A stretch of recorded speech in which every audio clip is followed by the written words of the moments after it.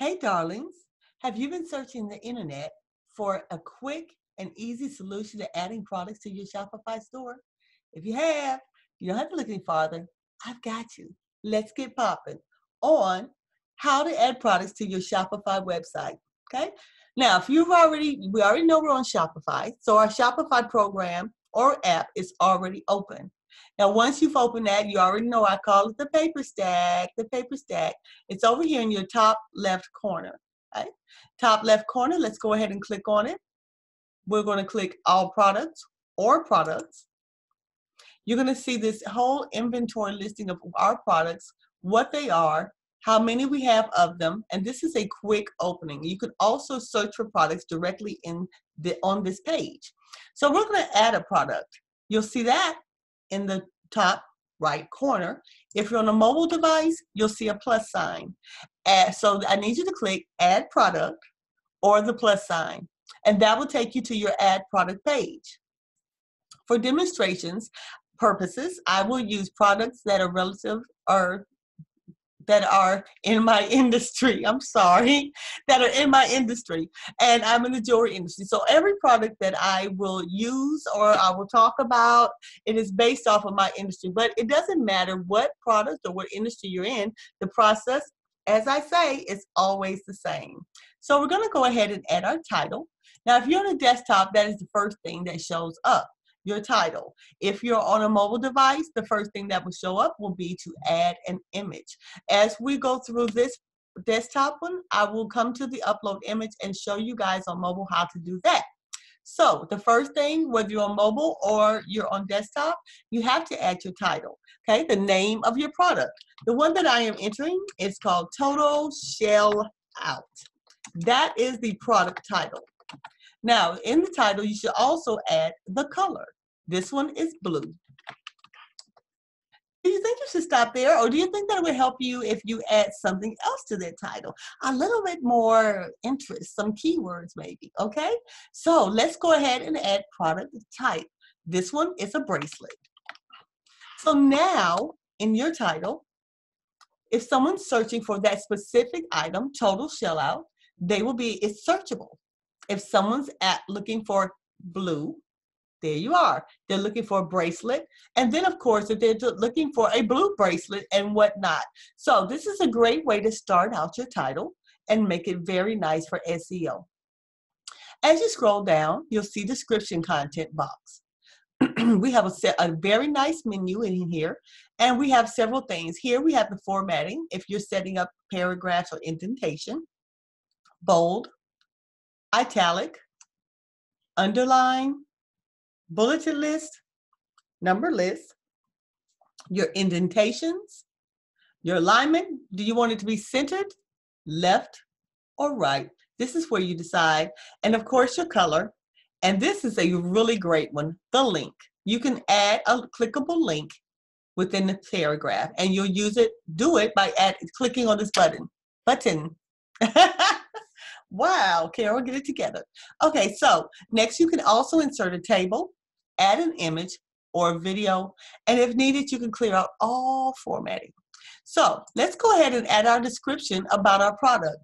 For me, I usually go ahead and I set these up by writing it out and then copying and pasting into Shopify. Now, what I'm going to do is, as I stated, you can go ahead and you can paste it in. Now, sometimes I come across this. I don't see the paste button. If you don't see the paste button, no problems. Just go back old school and press Control V, and that automatically pastes your description in. Control V. All right? So you have your description in, and we're going to scroll down, and we're going to now upload our image. For those that have a mobile device, you can scroll back up to the top, and we'll upload an image together. So you'll click on Upload an Image.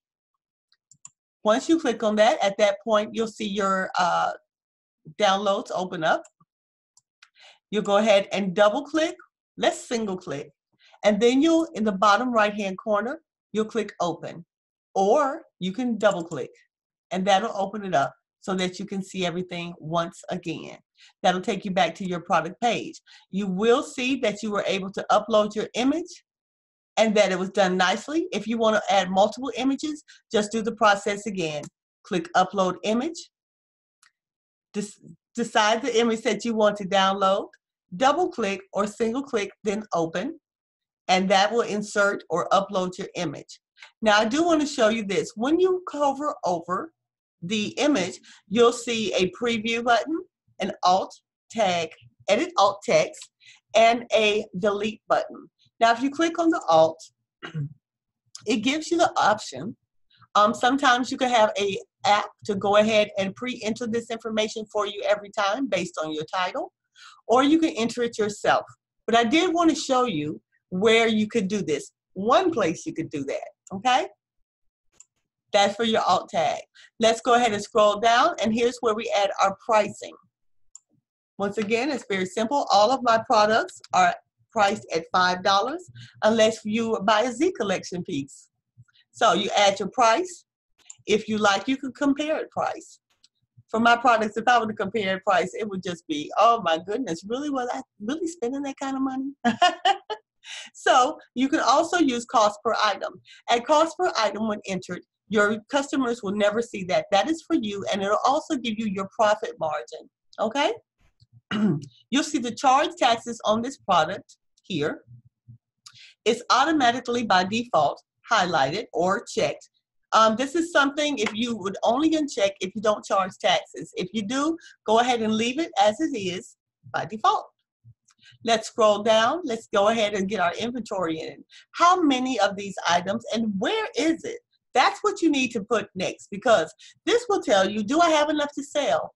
And if I sell it, can I get to it easily? Because you don't want your customers to have to wait for their orders. The quicker that you can flip or fulfill an order, the faster your customers gets it and the happier they'll be. So let's go ahead and enter a SKU, which is the stock keeping unit. For me, I use a very simple, but oh man, it's a great inventory or organizational process. All I do is for my product, I have bags that I put them in. The bags keep them nice and safe. It helps them from breakage, and it just really keeps them longer and makes them just keeps it easy. So I have these bags and I number them 1 through 100 or whatever number I need.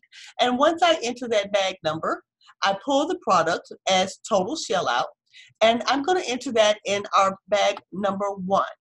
If you have boxes or whatever it is that you need to put it in, bins or whatnot, this is a really good system. It doesn't matter how large your product is or not. This is an easy system. 1 through whatever number you need, and it's there, okay?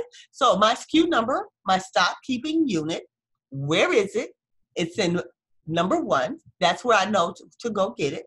So what happens is, and I will show you in another video what happens, but this will help you find it when you get the order, and the Shopify will tell you exactly where your SKU number is. You don't have to come back to your product. It'll automatically pull that. Okay, so next we have the barcode. This will be up to you whether you'll enter this information. For me, I do not enter that. Inventory policy, always have Shopify to track this product, because if not, you will not know when the sale comes through. You will not know. It will also not take it out of inventory.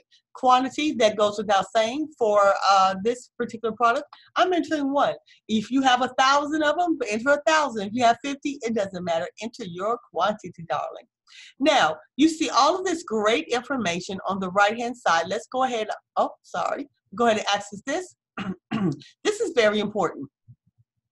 At the top, you'll see where we have our product availability, or what's also called sales channels. Now, the sales channels are stores or places where your product can be sold or your product can be seen.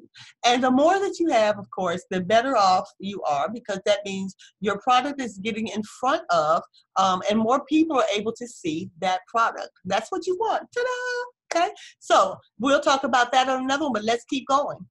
As you scroll down or go forward or whichever way, you'll see organization. In organization, this is very good, and it ties in to things or processes that you will have to do down the road, okay? So product type, as you see, it's geared towards my business. As I stated, this is a bracelet. if you're doing this for the first time, these will not pull up this way. This is, you will type in the information and it'll save it as you go. And as you add more product, it'll come up automatically, okay? So this is a bracelet. I'm gonna click bracelet. My vendor, I purchased from Paparazzi Accessories. So I always enter Paparazzi as the vendor. As the collection, you can enter your collections here, and I do mine this way, almost the same as if I do my title. Now for the tags, now in this section, when you're entering, I'm searching for collections. I don't search for collections, I apologize, because I have all mine just set up automatically based on tags. So I'm going to show you how to do that, but for this one, let's go ahead and add our tags first. So there's no need in coming back to do that, because everything is going to fall like a domino effect, and it's just going to be awesome. You're like, I get it. Okay, so whoop. Anyway, let's go ahead and view our tags. These tags are words that are searchable within your website. At this point, when a person on your website puts these tag words in, or say they're searching for something blue, when they put that in, it'll pull up all products on your website that are blue. If they pull up necklaces, then everything on your site that is a necklace, they will pull up. Okay, sorry about that. So let's go forward. This, again, as I said, was a bracelet. So let's click that, because that is a word. If somebody wants to search for bracelets, they certainly would like to see this one. This was also blue, remember? Let's go ahead and type in blue. Let's click that. Now, what else was special about it? The name, okay? So I don't have that, but in all tags, make sure to always have your tags, the product color and the product type. All right. If there's anything else special about it, also add that. Okay. Now, that's all that you need to enter into this. That, my darlings, is how to add a product easily and quickly to Shopify. I thank you all for paying attention, and you guys go ahead and add your products. Have a great day.